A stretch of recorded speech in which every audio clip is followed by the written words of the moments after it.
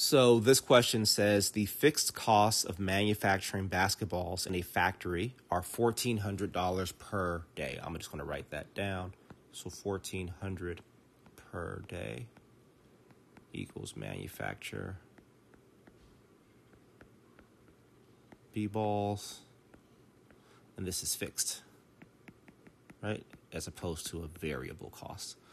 The variable costs are $5.25 per basketball. So we add to that $5.25 per basketball, so per b-ball.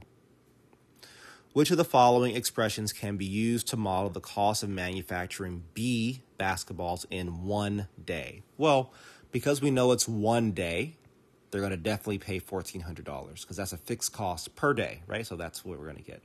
And then on top of that, we know that each basketball is $5.25, but we don't know how many basketballs they're going to produce.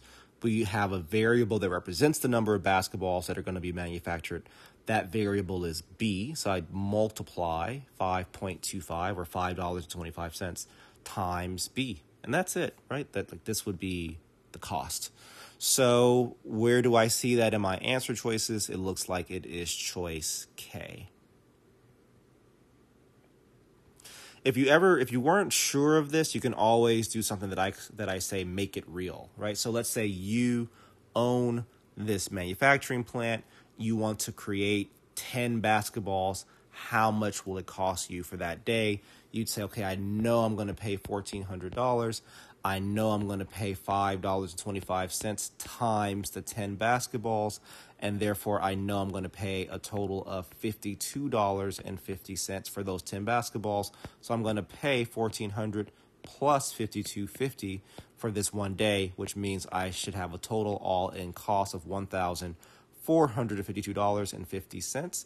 And in essence, what you've done is you've plugged in your own number for B, right? So then what you do is you go back up to the answer choices, you plug in B equals 10, and you find which one of those answers gives you the expected value that you got.